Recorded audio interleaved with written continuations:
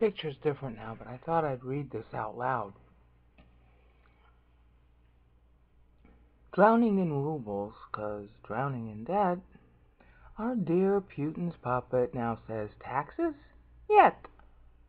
So now, Mr. Comey, if FBI's smart, a big probe in DT's affairs, you must start. For treason's the reason why DT's so vile, as our banks won't loan him for quite a long while. He stiffed even kids he employed but to sing? A Trump Doral paint job? An H-rally thing? His campaign staff's wages DT wouldn't pay. So how many others does DT betray?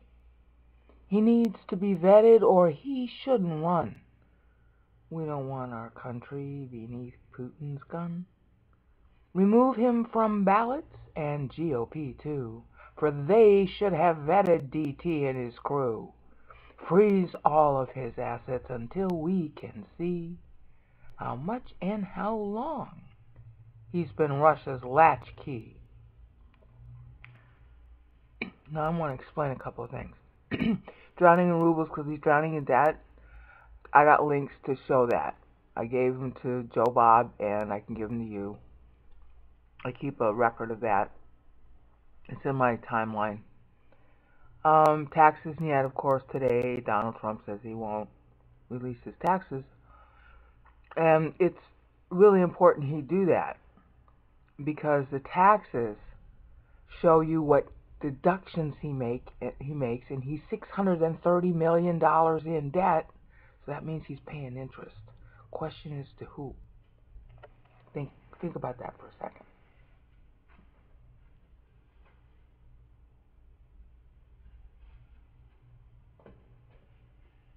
If he's paying taxes, which he has to be,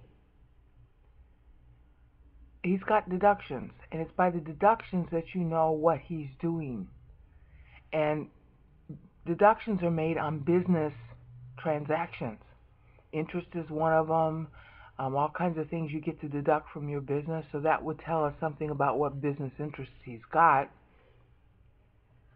And since he's got so much business with Russia, it's going to be kind of important since this guy's running for president of the United States.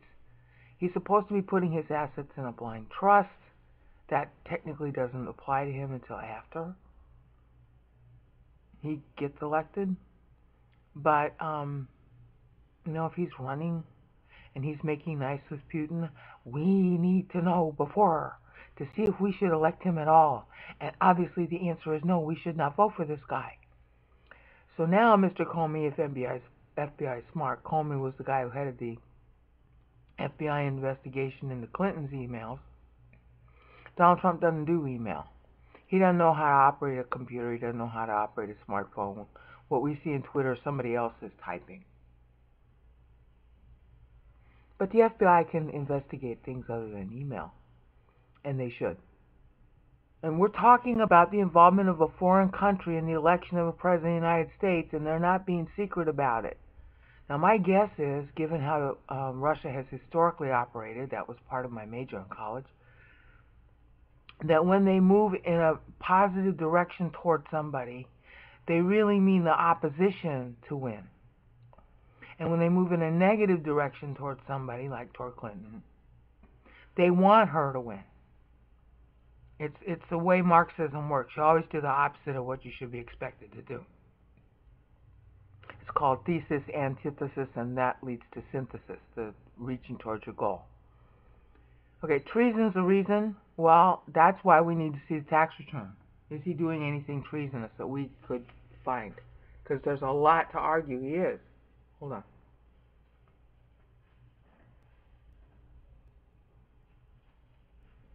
The reason I say that is because he's already under investigation now for potential tax fraud related to this thing called Bayrock, which is in Trump Soho, which is where the $1 million vet donation went.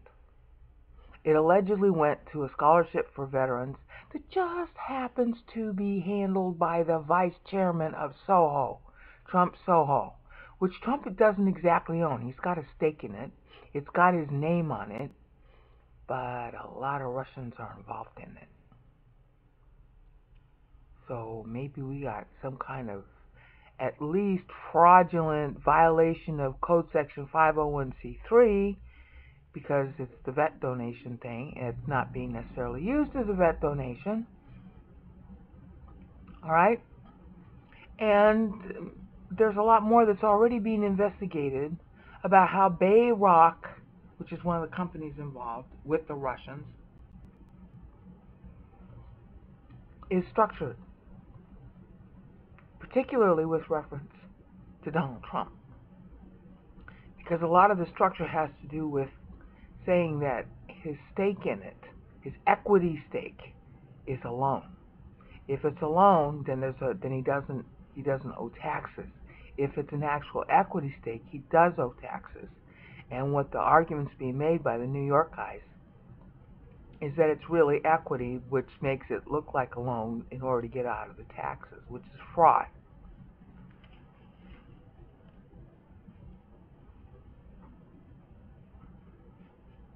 Now, if that's true, then, he goes to jail. But it takes months for that to happen. It'll be after November. So what's going on here? Excuse me, the air conditioning's making me cough.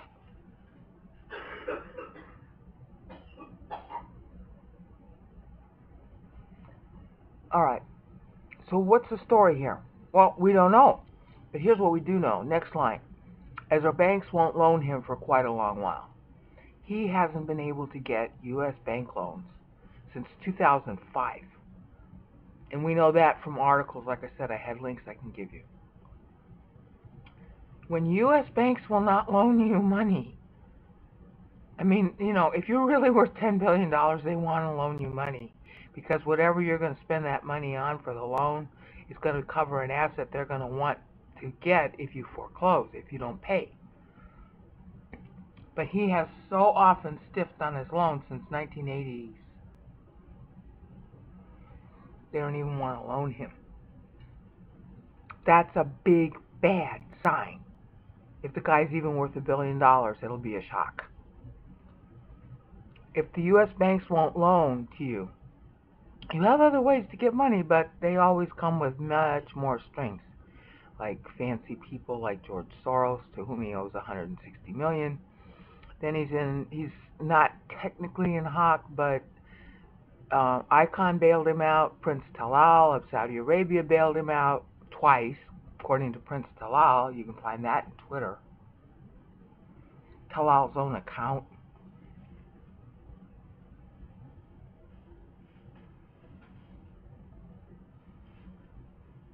And then there's the Russians. We've all heard kind of rumors and stuff about the Russians. They're kind of brutal.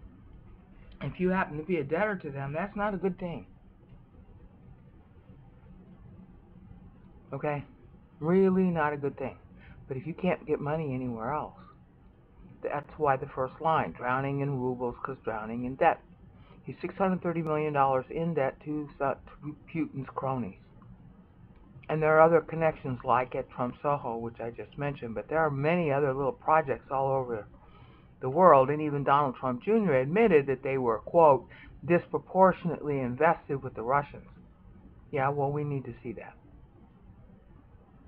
You can't be running for president of the United States and have all these foreign interests.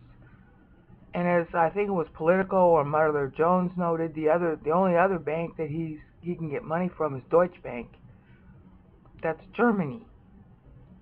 Okay? You can't have that kind of conflict of interest as a sitting president. Okay? You just can't. And more indications that he's drowning in debt is the fact that there's the kids that sang, the Freedom Kids, that sang at his Arkansas rally. And that's all in the news right now. You can just Google on it. All they wanted was a table where they could display their songs and books so you could buy it. He wouldn't even give them the table. So now they're suing him because they had to pay for everything themselves, They had to pay their own expenses, and it costs a lot of money to fly a bunch of kids to a location and back, not to mention the food and the hotels and everything else. He's going to stiff little girls. Of course, there's a rape case pending. I'm not sure I believe in the rape case, but he knew Epstein. It was supposed to have taken place on Epstein's Island. Did it really happen, or is it made up? Well, the courts are going to find out because the case is filed and accepted. It's not being dismissed. He stiffed kids, so it's kind of easier to believe he might have raped one.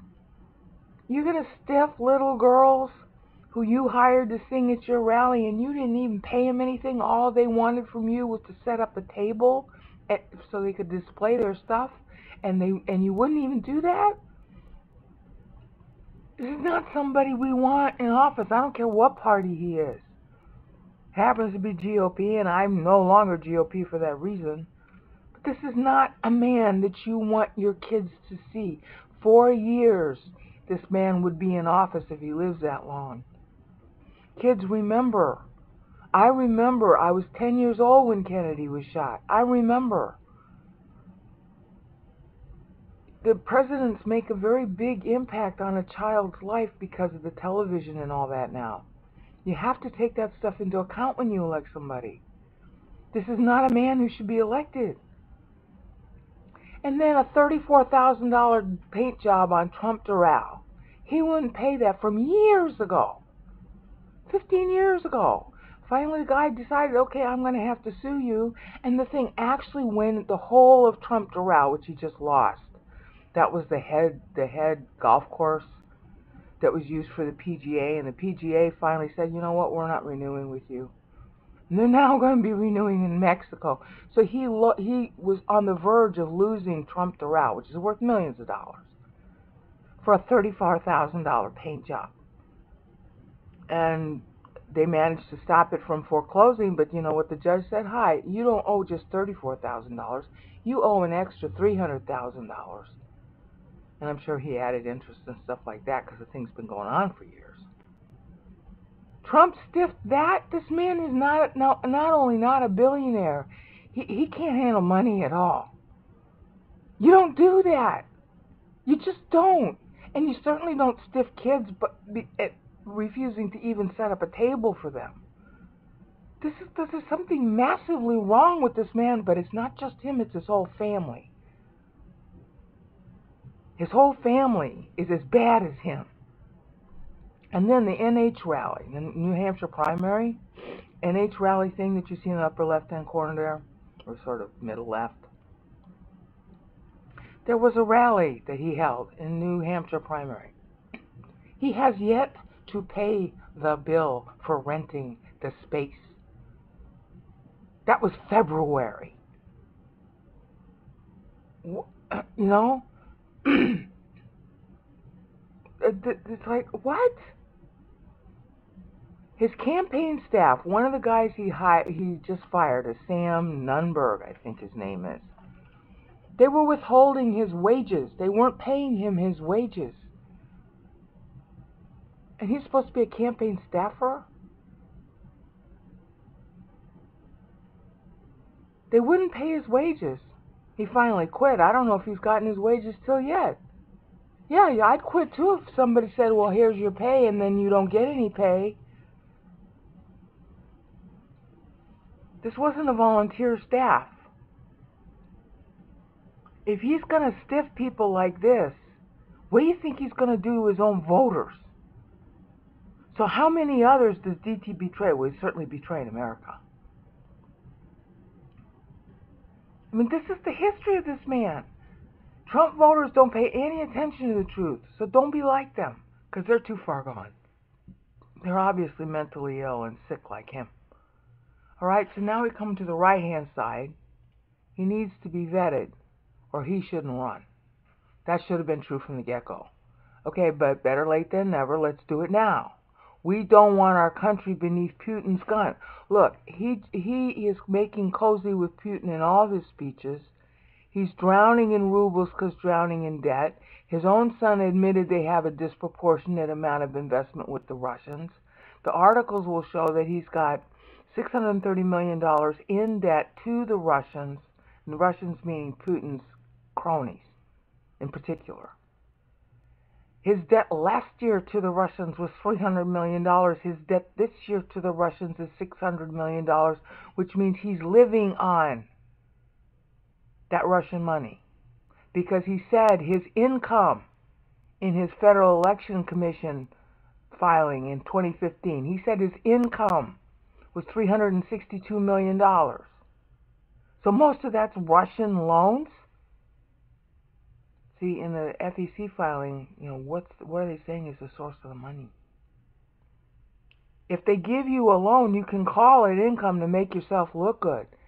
But it's not his money, so that means what? He's only $62 million? I don't know if it's exactly $300 million as the Russian portion. But this is bad, honey. This is really royally bad. So we don't want our country beneath Putin's gun. A gun is an eye nowadays. Looking into stuff. Can you imagine what would happen if this guy were elected? Part of me wants to say that we should make it some kind of law, except that sounds very much, dictatorial. We should make it some kind of law that anybody who would vote for Trump should be locked up on voting day so they can't vote.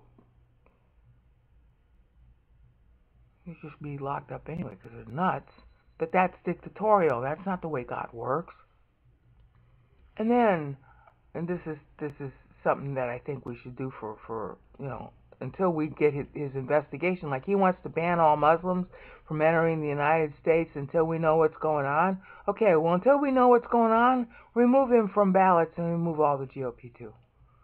Because they should have vetted DT and his crew. Now, that's kind of strong. Not all the GOP is responsible. But definitely the higher-ups, definitely people who back him. Anybody who backs him, who's said, "Oh, I support Donald Trump," you should not vote for them. Because why are they supporting Donald Trump when there's all this going on? It's not like this is exactly news. His support for Putin was publicly expressed in the first debate. When he was asked a question about ISIS, he wanted to let Putin handle it. It was either the first or the second debate. I'd have to go look up which of the two it was, and I want to say it's like 10 minutes, possibly 20 minutes into the debate. He was asked that question. It's not like there wasn't time to vet this guy and figure out what was going on. But they didn't. So are they in Putin's pocket too? Manafort sure is. A whole bunch of the people that Trump hired for his campaign sure are. They've all got trails and breadcrumbs and all kinds of other ties going back to the Russians for years. Manafort helped Putin's puppet in Ukraine. Everybody knows that. So what's going on here? We don't know. So we should remove him from the ballots until we do know. That's like banning Muslims until until we know what's going on. I mean, I don't believe in banning the Muslims because that's a stupid thing. A terrorist, if he knows that you're going to ban Muslims, is going to say he's a Christian. So it's not going to do any good. Not to mention that it's against our whole country's standard to ban people based on religion. But if somebody's a terrorist and they know you're going to ban some particular religion, they're going to say they're not of that religion. Duh. Oh, are you a Muslim? Said to somebody who looks maybe Croatian. No, but he's still a terrorist. I mean, terrorists come in all shapes and sizes and colors and genders and all the rest of it. Religion is not a good indicator of who's a terrorist. And they won't admit it. You can't prove somebody's Muslim when they enter the United States. He could say, "Oh, I was a Muslim yesterday, but I converted to Christ last night. I had a magic dream." Because a lot of Muslims do. Now what? See, so remove him from ballots in GOP too, for they should have vetted DT and his crew. Freeze all his assets? No, that sounds kind of extreme. But see, if he's related to Russia, we should freeze his assets. What do we know is going on with those assets? Until we can see how much and how long he's been Russia's latchkey. Now, everything I'm proposing on this side of the ledger is really pretty, what do you want to call it, Hitlerian? But when you got a potential traitor here, treason's a reason. He shouldn't be allowed to run for office at very least.